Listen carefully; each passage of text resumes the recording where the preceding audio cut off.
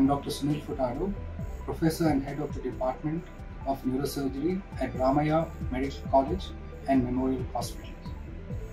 Regarding post-concussion syndrome, it's a very common problem faced by individuals who have suffered mild head injuries. When I say mild head injuries, I mean to say that the level of consciousness is not as severe so that they cannot understand what is happening around them or they are comatose. When we talk about this, I mean to say that their Glasgow Coma scale is above 13 out of 15.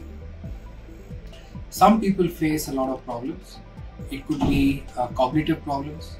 They can have difficulty in understanding what they read, recollecting what they have seen or read, have a lot of mood, anxiety, depression, a lot of sleep problems or insomnia, as we say.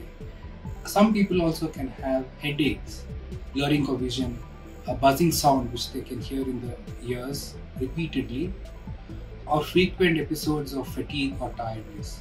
These are most of the common symptoms which one faces with post-traumatic concussion syndrome.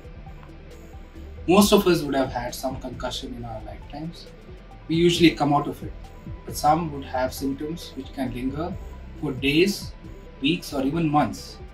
If the symptoms are present for more than 3 weeks and definitely beyond 3 months, then of course it is something which has to be evaluated.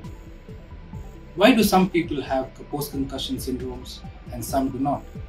Some people may have it for beyond 3 months to years. It is usually said that those individuals who are more anxious, who have some sort of memory disturbances immediately following the head injury, who had a brief loss of consciousness for some time after the head injury, and patients who, with the female gender, who had head injuries, are more prone to have post-concussion syndromes. They've done various studies, including looking at MRIs, CT scans of individuals who have had this kind of a syndrome. And these are the most common factors why they're found to have post-concussion syndrome. Why do some individuals have this? It has been attributed to change in the autonomic functions in the brain. After the head injury, there are changes which occur in the signals which are conducted from the brain to very independent structures called autonomic systems, which regulate our heartbeat, which regulate our consciousness, and also regulate our breathing, our response to the surroundings. So especially when there is a damage to these structures which cause a change in the signals to the autonomic function, to the autonomic system, especially nerves like the vagus nerves, these individuals are seen to have more chance of having post-concussion syndromes.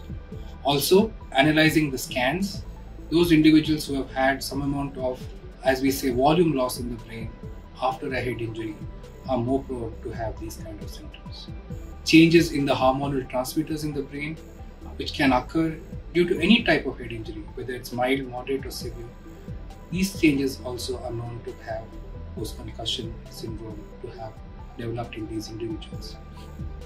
So if any individuals has a lot of memory, cognitive, sleep disturbances, behavioral or mood disturbances, it's apt to have it evaluated by a neurologist or a neurosurgeon and then get the appropriate treatment, which is usually symptomatic, and many individuals come out of it within a few weeks to months. Thank you.